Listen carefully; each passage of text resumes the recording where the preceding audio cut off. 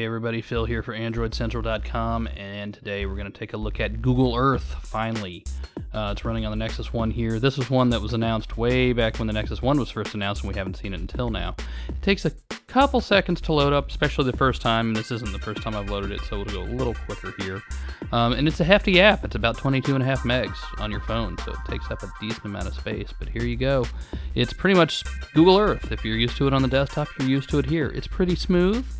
The graphics, you know, this isn't a desktop processor we're dealing with, and obviously graphics power isn't quite the same, but it's pretty good. You got a compass up there that you can use, and then when you tap it, it'll snap back to north, which is nice. There you go. There's Australia, and pinch to zoom works just fine. It looks like this is an Android 2.1 app, which obviously you would need pinch to zoom to run, so that makes sense. You can't rotate with your fingers like that with multi-touch, which would be nice.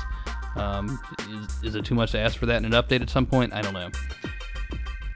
And let's see what else we got here. We have a little button down at the bottom, and you tap it and it says look around on, and that will actually move the Earth and change things in that regard. Zoom back in, and that'll let you get more of a 3D look down on the globe, so you're not just top down the whole time. Oops, sorry, backed out of it for a sec. Alright, enough of that.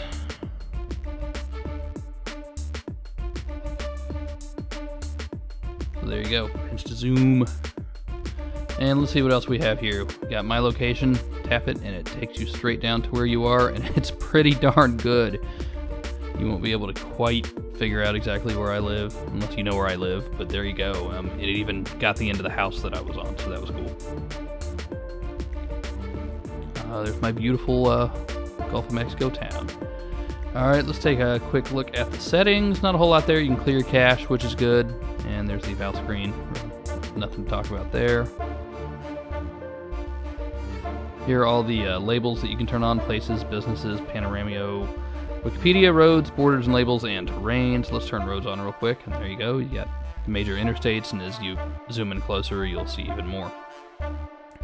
Let's see.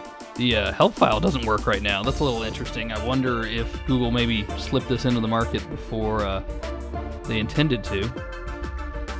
And when you hit more, you get clear search results and the terms of service, which also doesn't work. So I kind of think this might have been slipped into the market, and we managed to grab it early. So there you go. Let's zoom back out, and we'll play around for another second here. And that's Google Earth. See you, everybody.